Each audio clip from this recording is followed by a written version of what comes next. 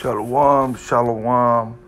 First and foremost, I want to give all praises and glory to Yahweh, Bahashem Yahushai, Bahashem Rakakadash, Shalom, Labakarim, Shah Yasharala. And I want to touch on the time that we're living in, okay? And we're in a point of prophecy that it's very exciting but yet dangerous, and to the hopeful elect, man, Shalom Labakarim Shah Yasharala, it should be very exciting, because as we see these prophecies unfold, we understand that our Lord is close, and through the Spirit, you can feel it. Your spirit can connect to that power, because that's the power we praise and worship through his son, okay? Through his father, Yahweh Shem Yahushai. And we know that for sure 144% that this man's kingdom has to go down in order for our Lord to establish his kingdom, okay? So we need this kingdom to go. And we know that this man has a short time. And this is why this man is, in other words, he's going berserk. He's losing his goddamn mind. You understand the nature of Cain and Esau? There was never no patience in that spirit. The Lord made this devil, Scripture talks about in the book of Habakkuk, his soul is not upright in him, man.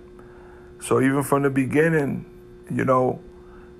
this man was already designed, his biological makeup, his spirit, everything that consists of Esau, Cain, the spirit of the serpent, was to not have any patience, to be very hasty, and this is why he can't get enough.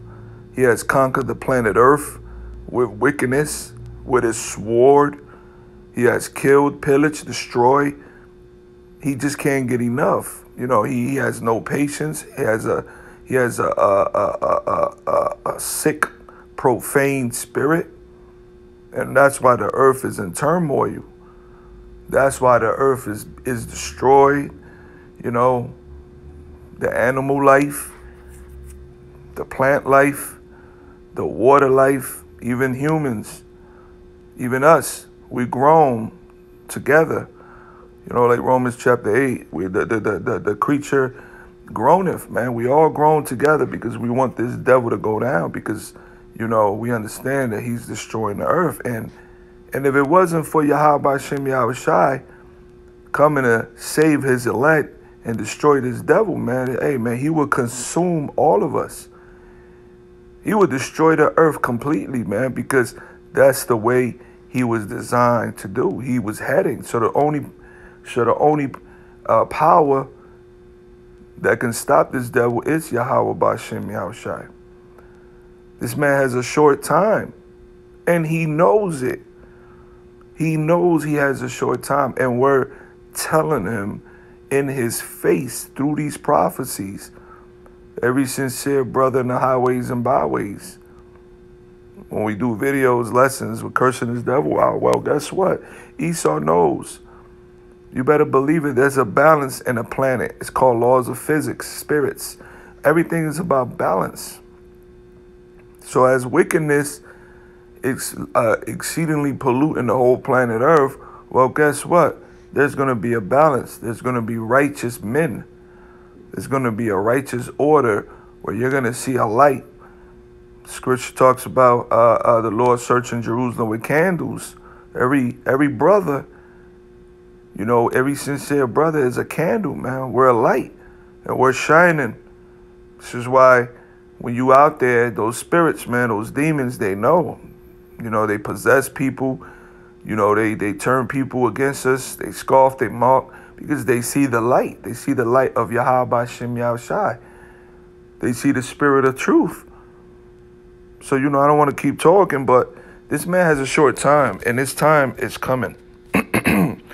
This is Isaiah 24:5. The earth also is defiled under the inhabitants thereof, because they have transgressed the laws, changed the ordinance, broken the everlasting covenant. And this man is the son of perdition, the son of destruction, the scripture says. He has destroyed the planet Earth. He has turned everything that the Lord has set up to keep the earth, in harmony. Hey, he does the opposite. Let's look this word up, defile, in the blue letter. Here we go. Strong's H2610. Chanef. To be profane. Okay? And in the book of Hebrews, chapter 12, verse 17, said that Esau is sick, man. He's a profane, out of the temple. He's not part of this congregation. He never was. In the spirit, in the heavens, he never was. He's profane. He's out of the temple, man. Be defiled, polluted. See that? Be corrupt, to be polluted, to be godless. And the scripture talks about this man being the ungodly, man. The book of Samuel goes in talking about the ungodly waters. Okay? The ungodly waters, the ungodly floods, And these are those men, Esau, Edom. Okay? So we understand that this man has polluted greatly. He has polluted the planet Earth. The earth was given into the hands of the wicked. And it's so easy. It's real simple. Who owns the planet Earth? Who controls it? Who's in power right now? Esau, Edom. It's very simple. Very simple. Okay? So, hey, man, this man got to go. He has to go because he is destroying the earth. And if it wasn't for the grace of Yahweh Hashem Yahushua, we'll be consumed, brothers. Okay? This is Job 20, verse 4. Knowest thou not this of old, since man was placed upon earth, that the triumph of the wicked is short? See, this man been in rulership, and we always talk about, he's been given overtime, man. He's past his limits, He's on borrowed time. And this is why the earth and everybody, society, is just dysfunctional, man. The people are polluted. You could just look at the people, man. They're just full of pollution. They got bad spirits, possessive. The sodomy behavior is out there. Everything's the food, the water, everything, man. The air, it's just every polluted, because this man has just he's a slum lord. That's another way to say it. He's a slum lord, and this is why he has to be put out. And our Lord gonna bring him, take this man out of his kingdom. He's gonna bring him down. That the triumph of the wicked is short, and the joy of the hypocrite but for a moment. He's the ultimate greatest hypocrite on the planet Earth.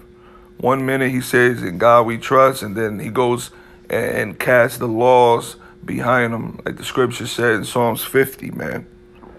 Though his excellency mount up to the heavens, and he had to reach into the clouds, NASA, all the power that the Lord has given this man to accomplish the fleets, his technology, his pride. He has built an empire, but on wickedness. Yet he shall perish forever. Lord didn't say, well, I'm going to just get rid of him. Down the line, they'll come back and they'll procreate. And they probably will get it right next time. No, this spirit, Esau, Edom, it's profane, it's sick, it's not upright. So the Lord has to say what? He will perish forever, like his own dung. They which have seen him shall say, where is he? You know? After 1,000 years, Edomite is going to be a memory. There's not going to be one Edomite existing in the kingdom. He should not be found. Yeah, he shall be chased away as a vision of the night, brothers. Okay? All right. Matthew 24, verse 20. But pray ye that your flight be not in the winter, neither on a Sabbath day. And we know Jacob's trouble is coming. We know evils are coming. And we brothers that are in the know, we pray that the Lord may deliver us, man, and have mercy on us in these last days. Verse 21. For then shall be great tribulation, such as was not since the beginning of the world to this time, no, nor ever shall be. And Daniel chapter 12 goes into that the day of the Lord is Jacob's trouble. It's going to be very horrific. And guess who's going to get the punishment? You Israelites, man. Verse 22. But this is the point, I'm going to finish, brothers. And except those days shall be shortened, there shall no flesh be saved, but for the elect's sake, those days shall be shortened, man.